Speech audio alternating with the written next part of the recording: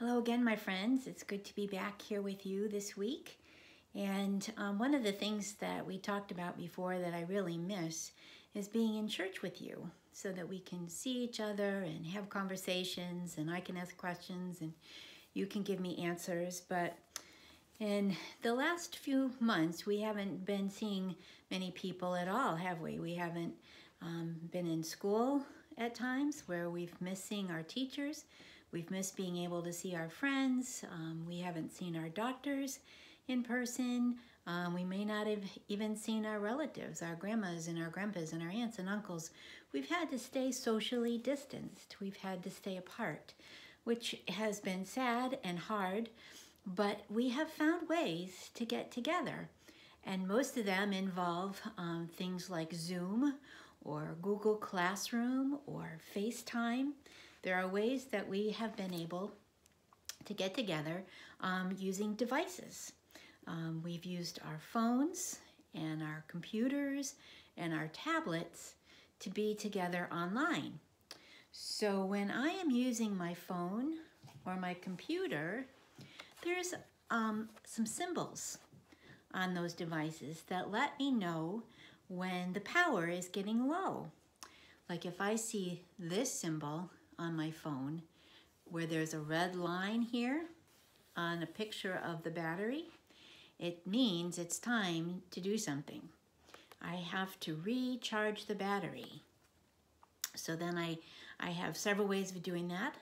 I can use my disc or plug it into an outlet, and then I see this symbol, which means that the power is going up in the battery on my device. And when it's all charged, the battery turns all white and the line is up here, which means that there has been a lot of energy and power that's gone into my phone especially, so that I can keep connected with my friends and my family. But I have to keep those things charged. I have to keep my phone charged if it's going to work properly. Some of you may use batteries in your toys or your phones or your computers to make them work. Some of you may be able to plug your phone in using something that looks like this. This goes into the end of the phone and this goes into the outlet where there's power, and then your phone or your tablet can recharge. And I just got one of these. It's called a disc. So that all I have to do is put the phone on top of the disc and it recharges for me. It has to stay there a while, but it helps me to stay connected to everybody. So I'm really grateful that I have a way to keep in touch with everybody at a time when we're not supposed to be together in big groups. There are ways that we can find to stay in touch. You know, some days I wish that I had a battery indicator on myself, because if I had this symbol that was attached to me, I could say, my battery is getting low. I need to recharge. I need to do something that is going to restore me and make me feel better, make me feel more connected, because sometimes, just like our phones and our computers, our batteries get low. You know, we have lots to do. There's things to do for school. There's things to do to get ready to teach. There's things to do around our house. And sometimes we can become, instead of a human being, we can become a human doing, where we're doing all the time. And we get tired. And we need to find a way to put some energy back into us. Because if we run out of energy, we can't do the things that we need to do. We don't feel like we don't feel comfortable. We might get tired and cranky.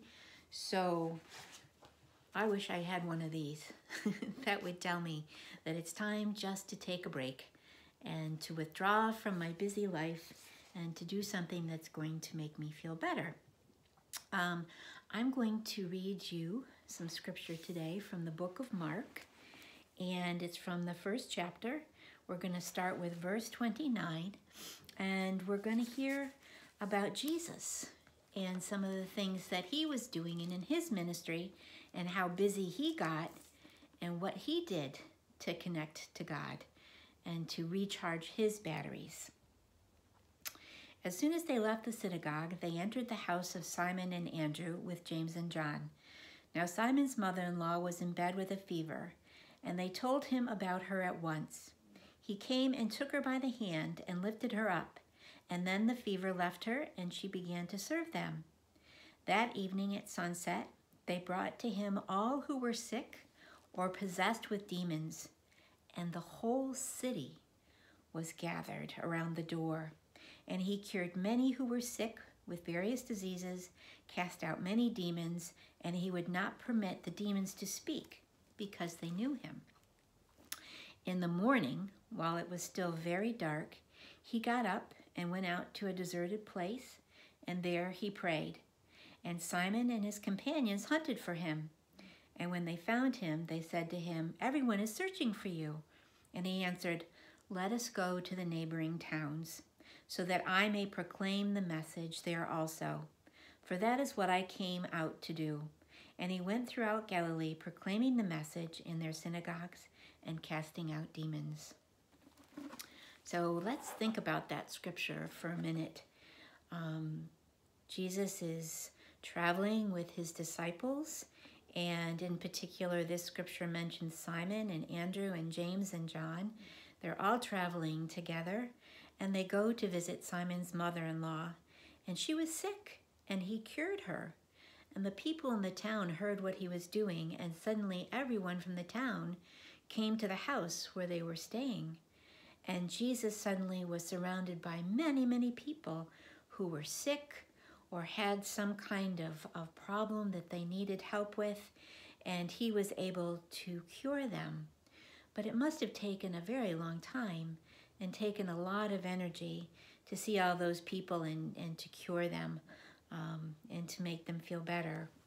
So the next morning, it says very clearly, he got up when it was still dark outside, and he left the house and he went off by himself and he prayed.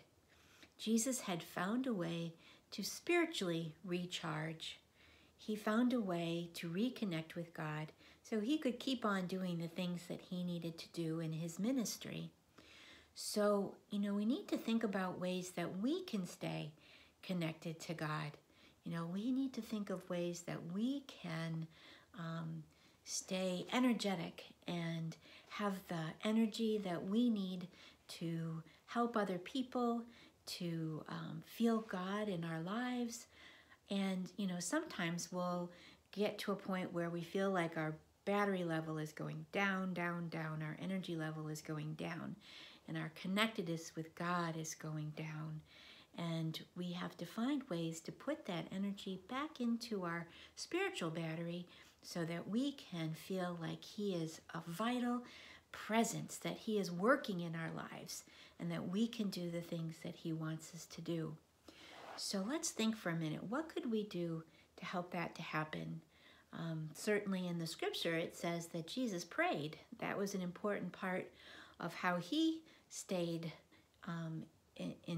stayed energized, stayed being able to do the things that he wanted to do. We used to be able to go to church once a week and worship together. That's a good way of staying energized, but we can't do that right now.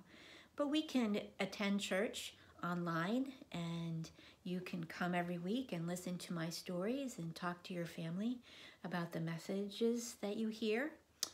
We can go for a walk outside and look around us and see all of the beautiful things that God has put in this world just for us, because there's so many gorgeous things right now to see. So, we want to be sure that we get outside and get some fresh air and just marvel at God's world. There's a Bible study too for your moms and dads and your grandmas and grandpas to go to, so that they can read the scripture and perhaps share it with you about the messages that they hear when they read the Bible. You might even find a time as in your home as your family can get together and read scripture and talk about what it means.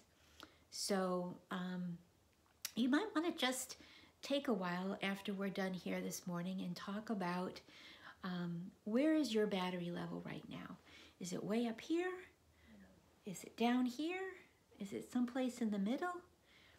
Where is your inside spiritual battery?